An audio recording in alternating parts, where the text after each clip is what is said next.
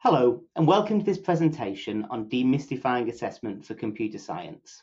I'm Paul Meakin, the Chief Examiner for A-Level Computer Science. And in this video, we're going to take a look at how AQA assess computer programming skills at GCSE, AS, and A-Level. Programming is a core skill in computer science, and at each of these levels of assessment, we have two question papers at the end of the course, one of which is mainly focused on assessing students' programming skills. We will start by looking at the GCSE Computer Science qualification. For GCSE, we chose to assess students primarily in the programming language that they learn to code in, rather than using pseudocode, but opted for a paper-based assessment rather than an on-screen one, as many centres were concerned about the practicalities of running on-screen assessments with large cohorts of students. Assessing programming in a real programming language using a paper-based exam brings some complexities with it, such as how to deal with incorrect syntax, which we will discuss later on. Whilst GCSE programming assessments will primarily focus on the programming language that a student has learned to code in, some questions may use pseudocode. If students use pseudocode in a response, they can use any version of pseudocode that they wish to, as long as the meaning and logic flow is clear. When we present pseudocode to students within a question, we will always use the standard form described in our resources so that it is familiar to them. A question paper and mark scheme go together and are developed together.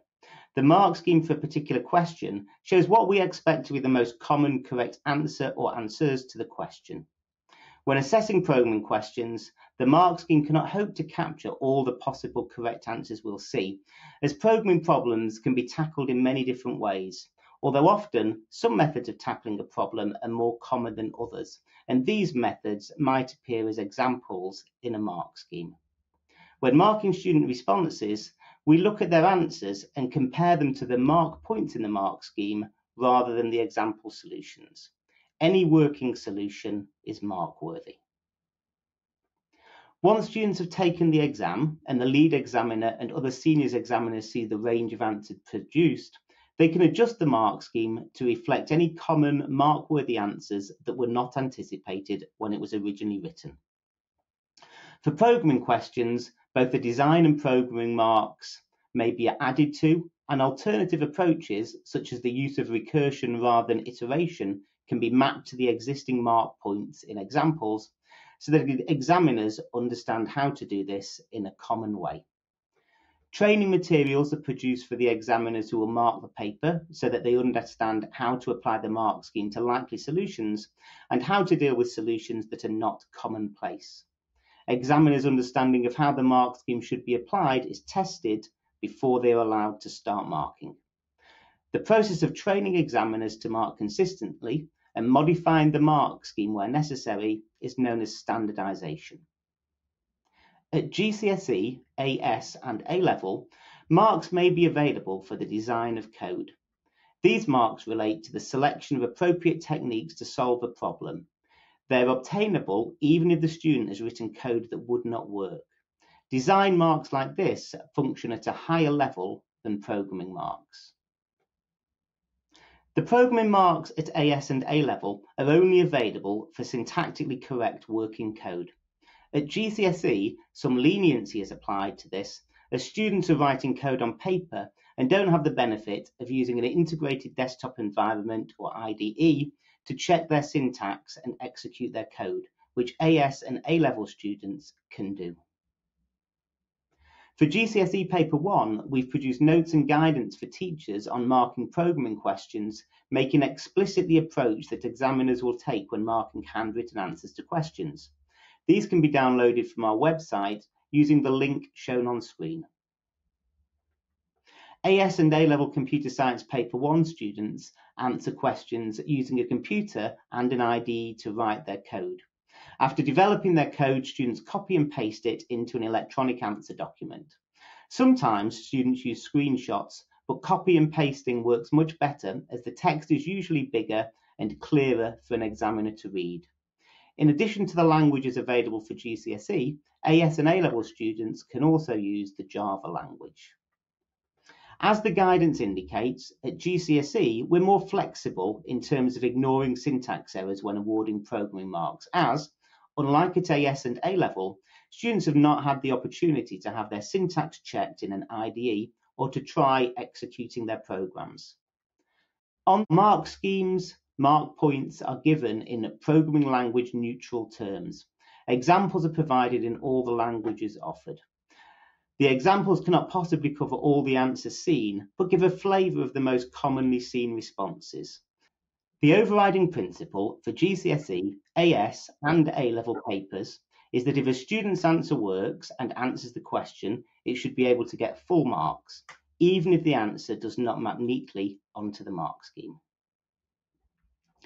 For example, suppose a question asks for some code to produce the average of all the numbers stored in an array of floating point numbers called readings. The mark scheme has 3 points. Mark point 1 is for initializing a total variable to 0. Mark point 2 is for adding each element in the array to the total. And mark point 3 is for displaying the result of dividing the total by the number of elements in the array to arrive at the average. 4 fully working solutions given by students are shown on screen. The first 2 solutions should clearly get all 3 marks. They've answered the question using the method anticipated by the mark scheme of iterating through the array to calculate a total, then dividing this by the number of elements in the array. The third student has made use of library functions in Visual Basic to answer the question. Does the third student get 1 mark, 2 marks, or all 3 marks? Obviously, they should get all 3 marks. Each student has produced a working solution, even if the third is not one that the mark scheme had anticipated. The fourth student has made use of a library function that pretty much does the whole job for them. Clearly, they too should and would get all 3 marks, even though the solution does not map neatly to the mark scheme. When writing questions, we try to anticipate the range of methods that students might use to solve a problem. If we wanted to assess a specific skill that a student could use in their response to this question, such as iterating through an array, and did not want students to be able to use the methods shown in solutions 3 and 4, then we might preclude such answers. This could be achieved by stating in the question that in their answer, a student should not use particular libraries, or that in order to get full marks, they must use a particular technique, such as iteration. In this instance, we would likely choose to ask a slightly different question, which was not a standard task that a library function existed for. This is a straightforward GCSE question taken from a past paper. The question asks a student to write a program that inputs 2 email addresses and checks if they are the same, displaying a message and the entered email address if they match, and a different message if they do not. Why not try to write your own mark scheme for the question? When writing the mark scheme, you'll need to consider how many of the 5 marks should be available for design and how many should be available for programming. You should try to make your points language neutral so that they can be applied equally to each of the 3 available languages. Mark schemes often incorporate accept, reject, and ignore points. Do you need any of these? Accept points represent points that should be accepted as alternatives to the main points in the mark scheme. For example, an accept point might denote a mark-worthy point outside of the scope of the specification. Ignore points give information about aspects of students' answers that can be ignored when allocating marks, such as the case of identifiers, minor spelling mistakes in messages, and so on. Reject points identify commonly given answers that may look superficially mark-worthy, but are not. Pause this video and have a go at writing a mark scheme, then we will look at our mark scheme for this question.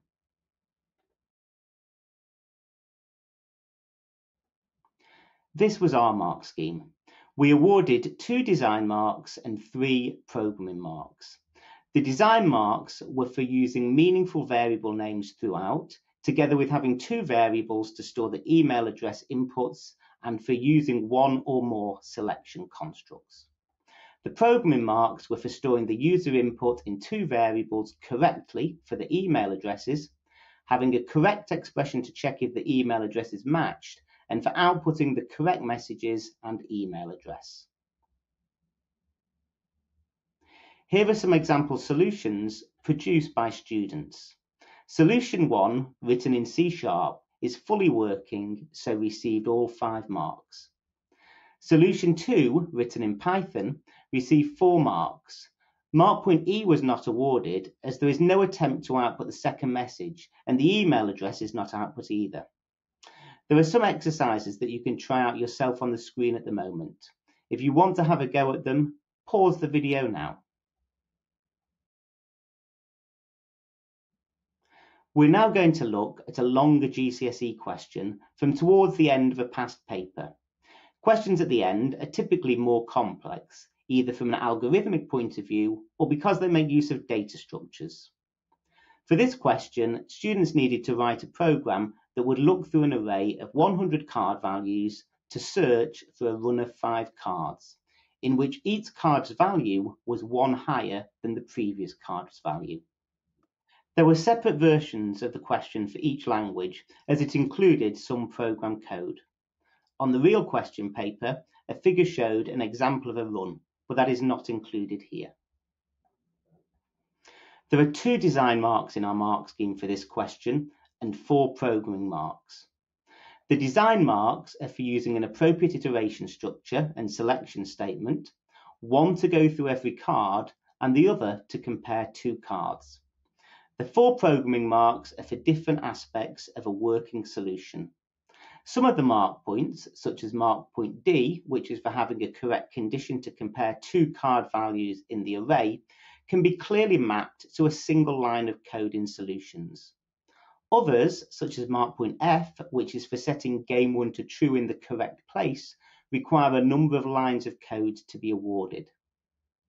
The example solution in C# is fully correct. The label mark points to the side of the solution show where each mark was awarded. Mark E is the most complex to award, as numerous elements of the code are required to check if the 5 cards are in sequence. On screen now are 2 other solutions written in Python. One of them is fully correct and the other is partially correct. As an exercise, you could pause the video and try marking them against the mark scheme. The second uses a slightly different solution method. How well does it map to our mark scheme? We will move on now to look at AS and A-level. Most of the AS and A-level programming questions are about additions and changes to the skeleton program, which is provided to centres at the start of March for AS and at the start of September for A-level in the exam year. The papers also contain one unseen programming question in Section A at AS and Section B at A-level. The AS question paper contains a question giving pseudocode which a student must translate into their selected programming language. Marking such questions is much more straightforward than marking the A-level Section B question, which gives a description of a problem to be solved. This is an example AS question taken from the 2020 paper. Marks are awarded for successfully writing a program that translates the pseudocode from the question into the programming language used by the student. Marks are also awarded for testing the program and producing evidence that it works correctly. This type of mark isn't available at GCSE as students are not able to execute their programs in the GCSE exam to test them. This is our mark scheme for the question. As the question required the student to convert the pseudocode into program code, the mark points are focused on the student using specific programming techniques which correspond to those used in the pseudocode. This kind of mark scheme is relatively easy to write and apply, as it's not possible for a student to produce an unusual solution to the problem. There are no design marks available, as the student has not had to do any design for this task. That was already done when the pseudocode for the question was written.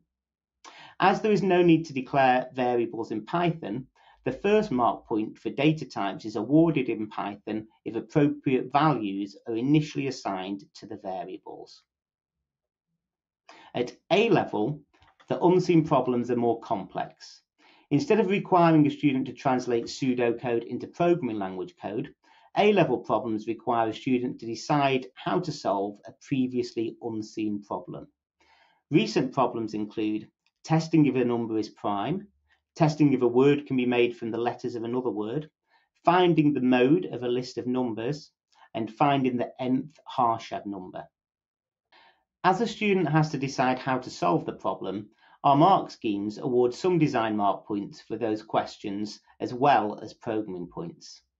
For example, for the Harshad question, there were design mark points for identifying that interdivision is needed when calculating the sum of the digits, and also for identifying that a loop is needed that repeats a number of times determined by the number entered by the user. Problems usually require some input, possibly with validation, some output, and processing that may involve iteration or selection. The mark points for programming marks are commonly awarded in two different ways. The first type is for the use of a particular programming technique or construct. This type of programming mark is awarded when the number of effective ways of solving a problem are quite limited. The second type is for the observed behavior of the program under a range of circumstances. This type of programming mark is used when parts of a problem could be solved in a wide range of ways. More straightforward questions, such as the question from the 2020 AS paper, may only have the first type of programming mark, but more complex questions are likely to have more of the second type of mark. On screen now is the unseen programming question from the 2020 A-level paper. Students had to write a program to find the most frequently occurring digit in a list of digits. The program then had to display the number of times the digit occurred. If more than one numeric digit had the same frequency and was the most frequently entered digit, then instead of displaying the frequency, the program had to display a special message. You could have a go at writing your own mark scheme for this question. As with the GCSE question, remember to include some design and programming marks to keep your mark points language neutral and to add accept, ignore, and reject points if they are helpful. If you're going to attempt the exercise, then pause the video now. These two slides contain example solutions for you to try marking with your own mark scheme to see how well it can be applied to them. If you've written a mark scheme, then have a go at doing this while pausing the video. I'm going to move ahead through the slides to look at our mark scheme for this question. Again, pause the video now if you want to try marking this solution using your own mark scheme. This is our mark scheme for the question. As you can see, there are 4 design marks for choosing appropriate techniques to use to tackle the problem. For example, mark point 1 is awarded if the student attempted to create a data structure that could store 10 different frequencies, 1 frequency for each numeric digit. The programming marks are only awarded for syntactically correct and working code. Some of the programming marks, such as mark point 5, are for quite specific things being achieved, and evidence for them can be easily seen in 1 or 2 lines of code. Others, such as mark points 11 and 12, are awarded for quite complex behavior of the program, so cannot easily be attributed to individual lines of code. In our mark schemes, we also include example solutions in every programming language that we offer and label them to indicate which parts of the solution result in the award of each mark point. For example here, mark point 1, which is the design mark point, is awarded for creating the data structure, whilst mark points 11 and 12 are indicated as being awarded near the end of the code. The award of them is contributed to by much of the earlier code as well. Here you can see a student's solution to the question. You could pause the video while you try to mark it using our mark scheme. Despite the solution being superficially plausible, we awarded 6 marks as the use of storing the value 99 to mark off numbers which had already been counted caused significant problems.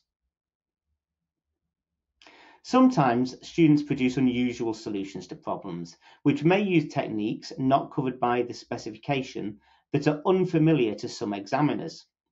In this example, the student has used functional programming techniques, which are examined on paper 2, but perfectly valid in responses on paper 1. A helper function input and the group by function have been used in the answer. Examples like this are referred to the lead examiner for marking and may involve running the program. In marking this answer, our overriding principle that working code should achieve marks comes into play, although some of the code maps neatly onto our mark scheme. For example, design marks 2 and 4 and programming marks 5, 6, 11 and 12. This question is the final question from the June 2020 A-Level Paper 1. It's based on the skeleton program, which was a simulation in which businesses competed against each other to make the most money from running a chain of restaurants. The skeleton program, named Food Magnet, and the associated materials can be downloaded from the AQA website. For the question, students had to write code to improve the route a business's delivery vehicles took to reduce the business's costs. The question outlines a greedy algorithm which could be used to do this, and then gives some instructions about which parts of the skeleton program should be modified when a student solves the problem. These instructions help the student to quickly focus on producing a solution. One of the reasons that we chose to use a skeleton program in our AS and A-level assessments is that it allows us to assess complex programming skills as students already have the basic code needed to build their solutions on top of it. Whilst the small amount of how the solution should work is specified in Task 1 and Task 2, how to implement the greedy algorithm is left to the student. The mark scheme has some mark points focused on very specific points included in the question, such as creating a new method with a specific name. But most of the mark points are for students achieving the required behaviour with their solutions rather than for specific techniques being used. This reflects the fact that with complex problems like this, solutions can work in many different ways.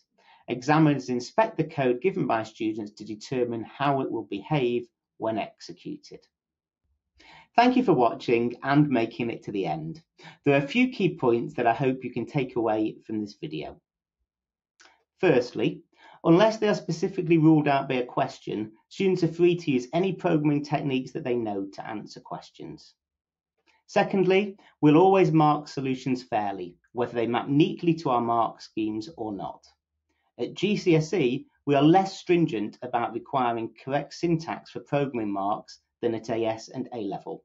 Please read the marking guidance document that I discussed earlier to see how this works. Finally, most questions, even the hardest, contain some accessible marks, so please encourage your students to do whatever they can on every question. Thank you for watching.